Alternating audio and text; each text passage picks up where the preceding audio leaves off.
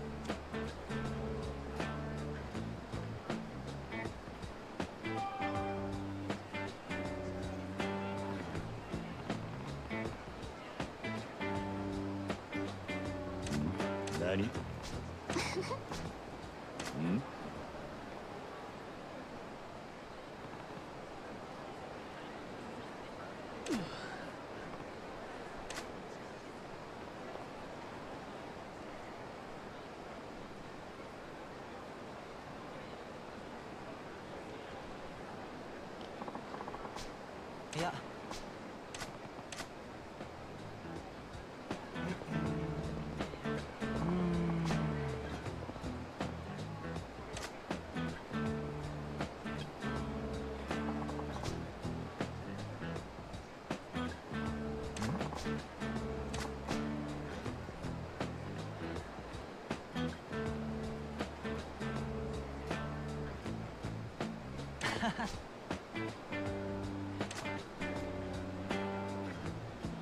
Nani?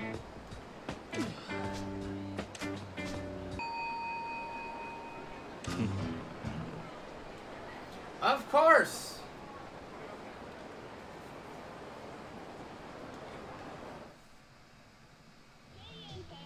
Alright, nope, we're going. We tried. We'll come back for more.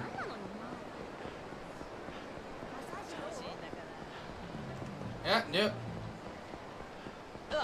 Sorry, coming through.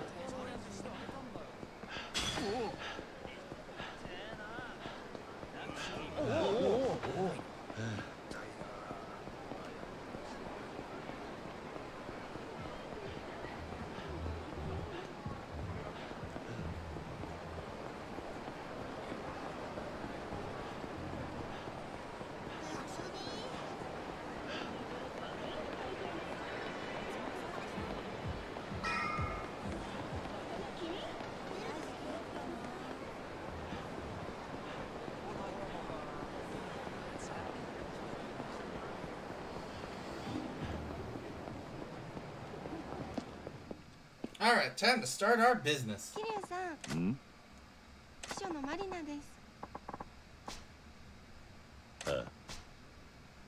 Oh. Wow, they really did a good job with this. Looks great. You now use the office in the Tsukaya building as your hideout, which also serves as your business headquarters. As the story advances, you'll unlock the ability to switch between protagonists using the hideout telephone, as well as change clothes into any of outfits you've unlocked. Sure. Sounds good.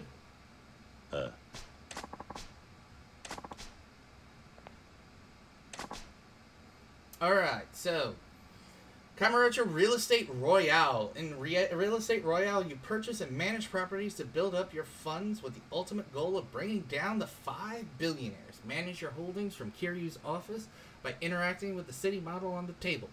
You can also check the status of your properties by the business from the pause menu. Managing real estate from the office. You can do the following things from the office menu. Start payout collection for each area, collect profits, assign a manager, assign a security, assign advisors to send advisors to properties. I can speak correctly. This dragon doesn't get tongue tagged, folks. Manage your properties using these options, and soon you will be raking in huge profits. Select Real Estate Royale Management by pressing triangle to display a payout collection screen. Okay. Sometimes after collection has started, the gauge will be filling up and you will be able to collect profits. The funding gathered is based upon the profit forecast and economic trends. However, sometimes some things don't go smoothly. Problems may arise during the collection process, or you may be challenged to a money battle while collecting your profits. If a problem occurs, the collection gauge will freeze. You will be unable to collect profits until you go to, find out who's causing the problem and subsequently deal with them. Okay. Sometimes when you collect profits, one of the 5 billionaires will just challenge you to a money battle. The manager assigned to the area will try to counter the efforts of the billionaire's aggressive investments, but if their HP runs out, you will lose the target property. Protect your property by pressing X to invest your own money and restore the manager's HP. You can also assign only assign one manager per area. They have the following abilities.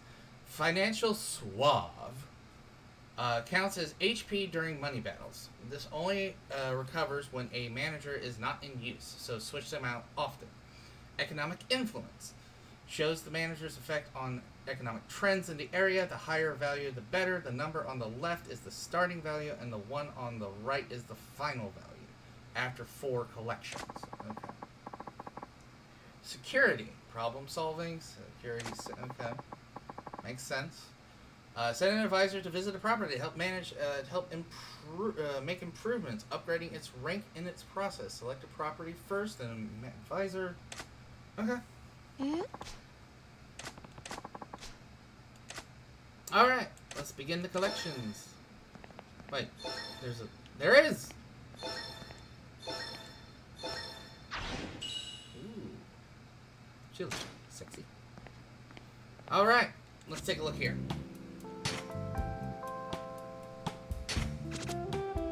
All right, let's go ahead and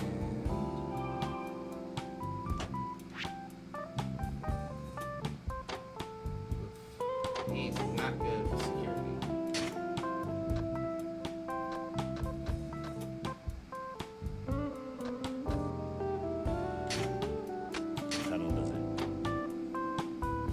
That's the only security I have? Alright. Let's go ahead. So what's better, triangle or circle? I'm gonna go with circle.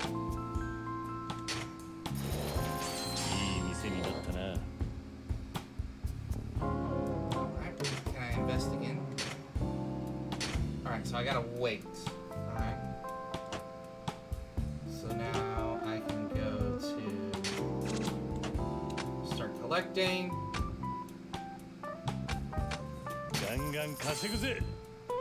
Okay.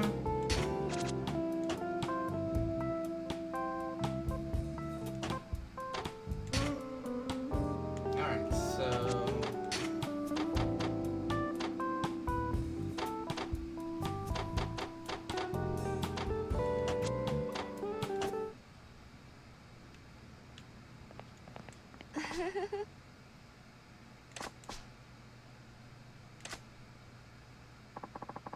$15 million yen. Thank you. Hey.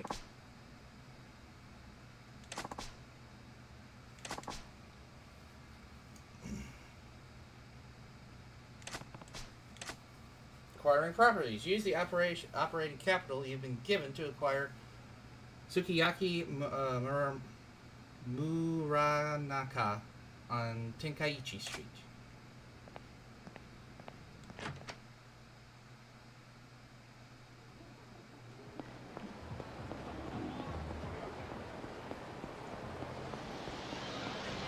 Is that this guy?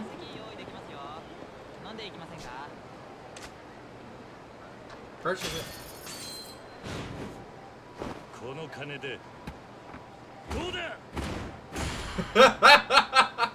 Wow. Nice. Alright, so now let's head back.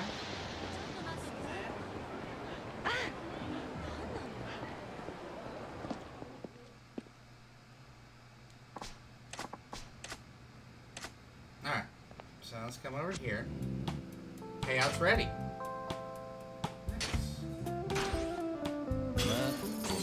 Okay. Alright, let's go back in. Let's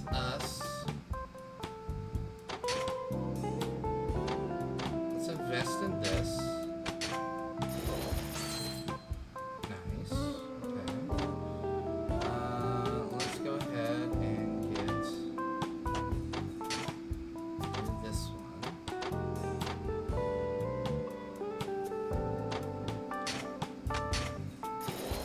ランクアッ Nice.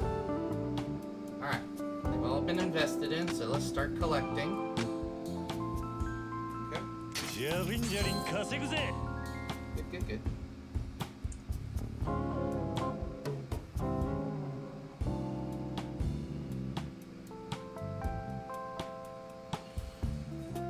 Alright. I guess we back it out.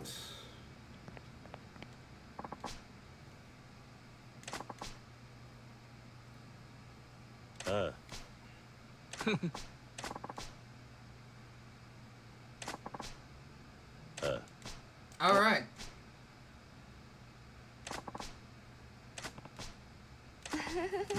Welcome to the real estate minigame.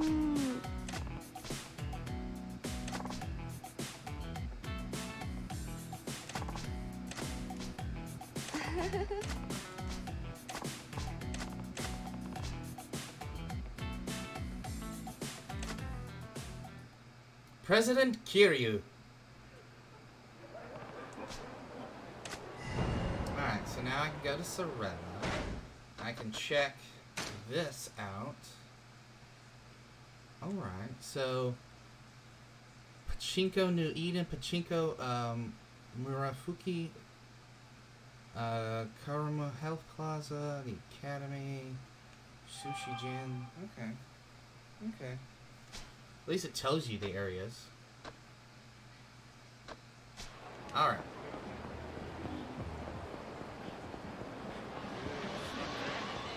We'll go to Serena here. And then we'll do bowling. Because it's time to get a very, very, very, very good manager. Or is it an advisor? Or something. I can't remember. Karaoke!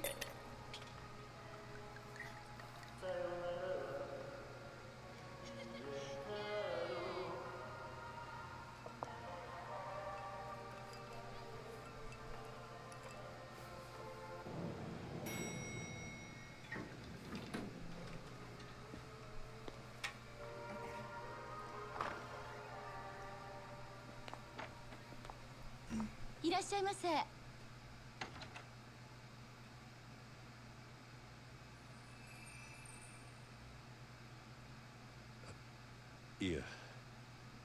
あれ？お客さん初めて？ああ。お好きな席にどうぞ。いや、俺は待ち合わせで。緊張してんじゃねえよ。錦。よ。なんでお前がここに？行きつけの店の1軒や2軒俺にだってあるさ。この店は今俺の一番のお気にな、レナ。あら、錦山君のお知り合い？あ、もしかして桐生さん？ああ、そうだ。Really? うわ、やっと会えた。一度お会いしてみたかったのよ。錦山君、酔うとあなたの話しかしないから。ね。おい、余計なこと言うな。ない。とりあえずここ座れよ、桐生。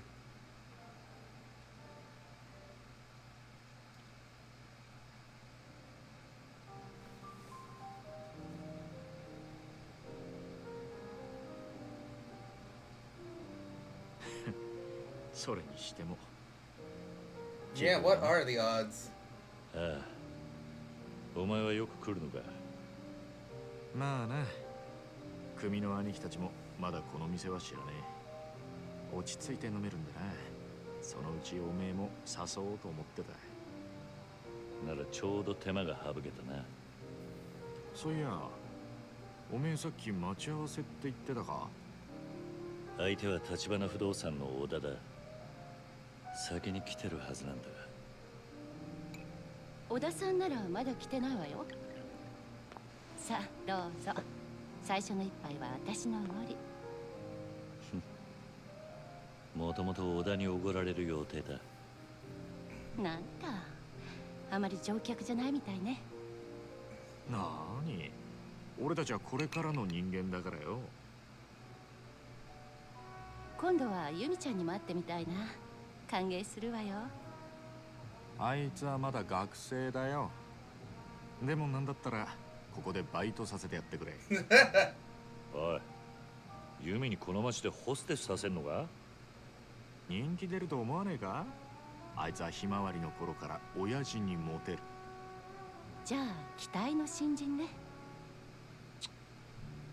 そうかもな。なんだか桐生さん、ユミちゃんのお父さんみたい。そこはせめて兄貴みたいって言ってやれよ。失言ね。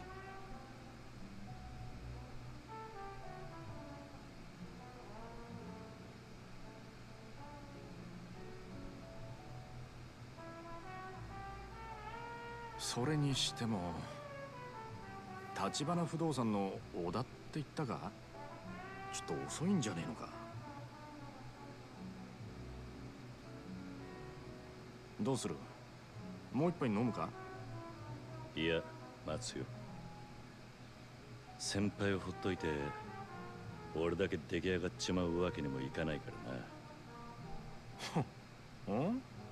なんだよ、おめえも少しはサラリーマンっぽくなってきたじゃね Responsible えか。 salary man. これくらいで何言ってんだ。ただのマナー、常識だろ。その常識がねえのがおめえだったろうが。That is very 言 true. ってろ。ねえ、それならカラオケでもどう？いいね、歌う歌う。バカ、それじゃ酒飲んでんのと変わんねえだろ。つうかカラオケならこの前も。 Oh, come on, Kiryu, just じ do ゃあお more. 前は聞いてるだけでいい。俺が勝手に歌うからそれならいいだろ。 Yeah. Oh, 仕事上がりの時くらい固いこと一個なしよ。歌ってる間に小田さんもきっと来るわ。しょうがねえな。よし、そうと決まれば善は急げだ。ミュージックスタート。 stop talk.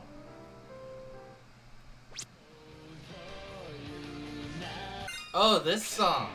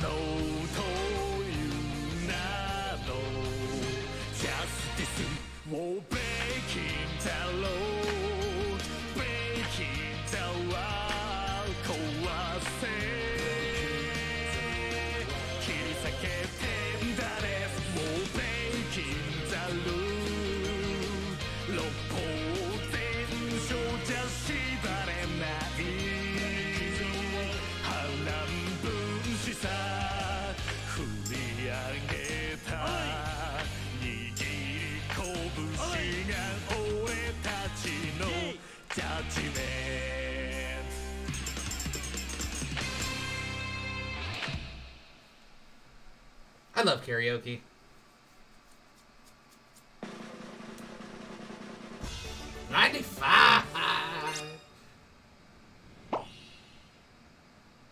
Only 3 mistakes.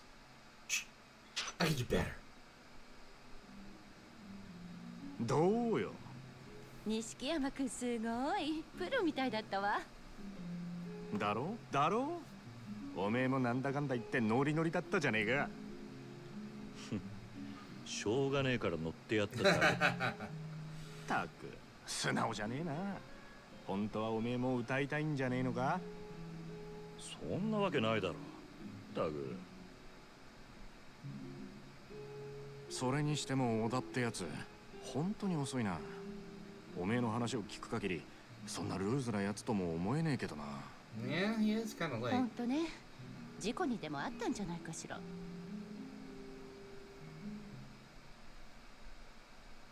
Probably should go check on him. Oh my. いらっしゃい。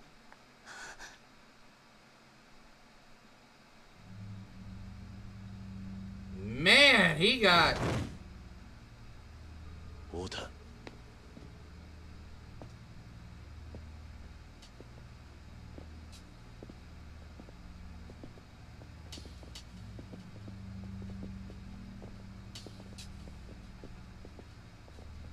いや、元気そうだな。阿波野の兄貴。なんでここに？座ってろ、錦山。こいつらに見覚えあんだろ、桐生。その説はお世話になりました、桐生さん。お前ら戦友やの。お前らが小田をやったのか。その前にお前がうちのしのぎ邪魔したんだろ。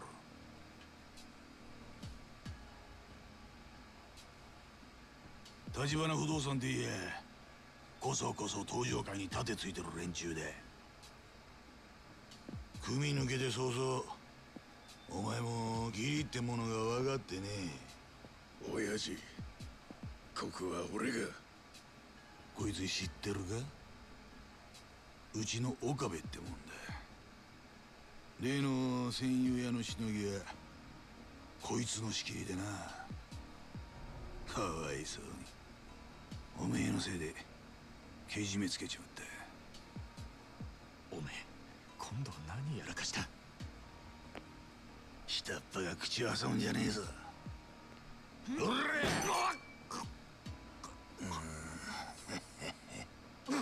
錦。い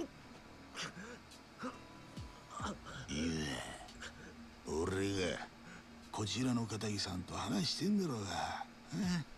錦山よ、ガキがシャシャラ出てくんな。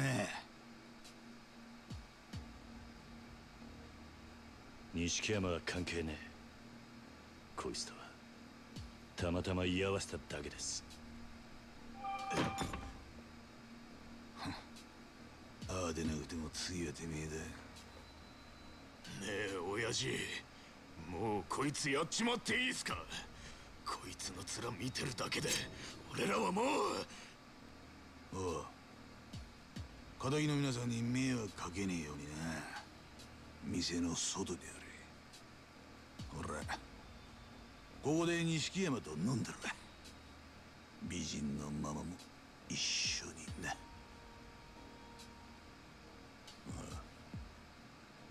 来いや、桐生。Time to show him that, yeah, I can still kick all your butts. すぐに戻る。おい、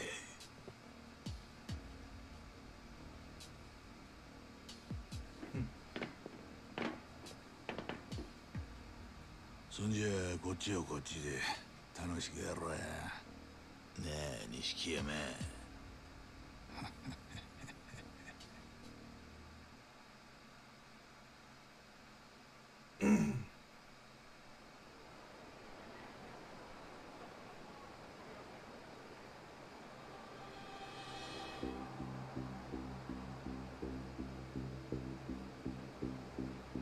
俺はよ、お前が正気とは思えねえ。組み抜けたその足でフレスにしょんべん引っ掛けやがって。おかげでうちは1000万からのしのぎがパーだ。死に急ぐのは勝手だがよ、もっと周りに迷惑かけねえようにしねえとな。何つったんだ。土下座しろや、土下座。てめえ立場分かってんのか、バカ野郎。なんか勘違いしてるらしいな。あんたらに詫び入れる気はねえよ。おとなしく殴られてやる理由もねや気なのか。そうかよ。面白いな、お前。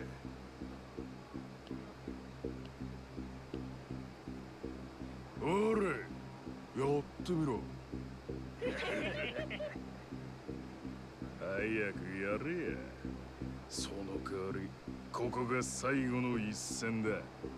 Just do it, すぐ Kiryu. そこに阿波野の親父がわざわざ出張ってきてる。そいつを承知でやるってんなら、その度胸だけは褒めてやるよ。俺の仲間が血流してる。はあ、錦山とそれに立花不動産のお前の連れか。あいつはほんの少し可愛がっただけですぐてめえの居所吐いたよ。てめえ！何が最後の一戦だ。てめえはとっくにそれ超えてんだ。Amen.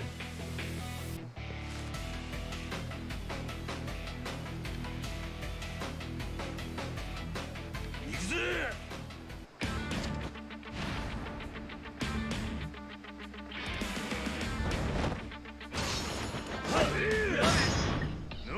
！Yeah, there you go.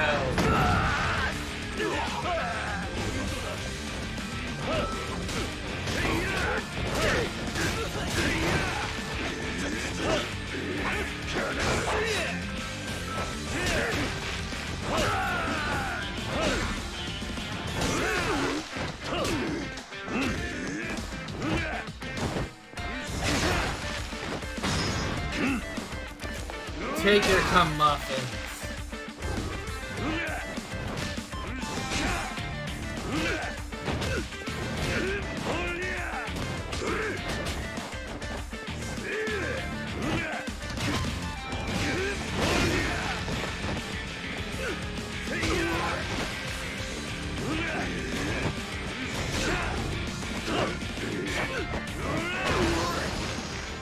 Take a seat.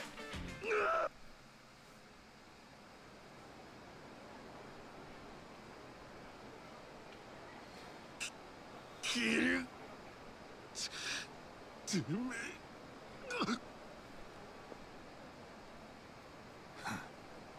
やるもんだ。クゼの兄貴も手焼くわけだな。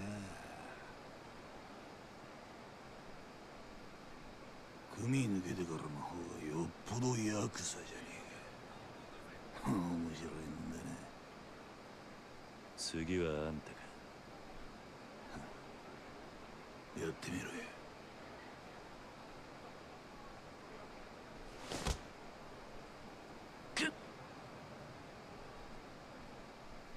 キリュウよ、おめえなんで立花不動産にいる？何？分かってるぜ。風間の頭に指示されてんだろ。俺がわざわざこんな山で出張ってきたんだ。おめえが立花不動産と絡んでるって聞いたからだ。頭の息がかかったおめえやな。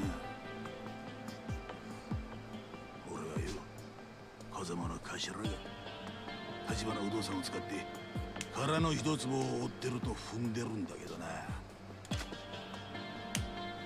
どう思うがあんたの勝手だ。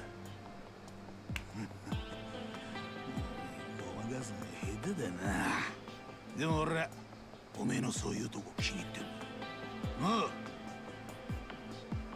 立花不動産、もう殻の一坪の持ち主を見つけたのか？